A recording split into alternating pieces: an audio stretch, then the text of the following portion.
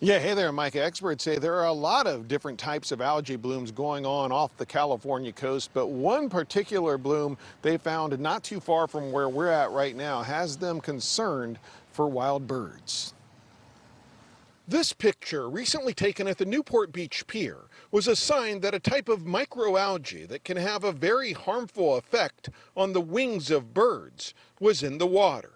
And they can't dry off, so they become hypothermic. And so we have seen episodes in California with this particular group of phytoplankton where lots of birds died and basically froze to death. And we don't want that. For that reason, researchers want people to notify local rescue organizations like the Wetlands and Wildlife Care Center in Huntington Beach if they see any birds that look like they've been affected. And if you're wondering if this bloom will create one of those bioluminescence events that makes the water look like it glows in the dark, experts say no. That's caused by a different kind of bloom.